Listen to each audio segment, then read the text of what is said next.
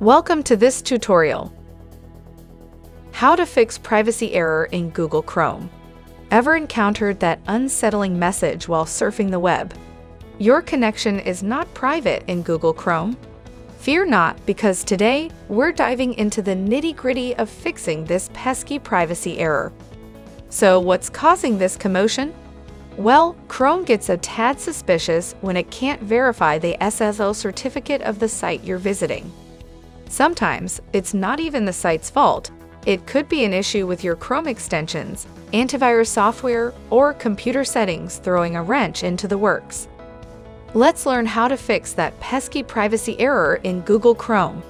Open your web browser, type sslshopper.com/ssl-checker.haml in the URL bar, and press the Enter key on your keyboard. Type a URL of a website for which you are getting an error of privacy. For demo purposes, I am typing www.google.com and click on the Check SSL button on the right side. This will show you the status report about the SSL certificate of a website. Close your web browser and reopen it. Try to visit or reload the web page. Sometimes it helps to resolve the issue.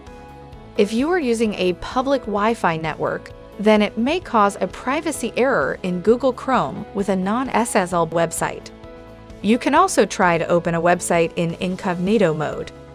If the website is working fine in incognito mode, then try to disable some extension which may be creating the privacy issue. Click on the three horizontal dots of the menu at the top right in the Google Chrome browser. Click on the Clear Browsing Data from the menu list. In the Advanced tab, select All Time from the Time Range drop-down list. Select all the checkboxes below and click on the Clear Data button. You can also try to disable the antivirus software on a temporary basis to fix this issue. All these steps can help you to fix the privacy error in Google Chrome. Hope this was easy. Thanks for watching. Please like and subscribe to our channel and press the bell icon to get new video updates.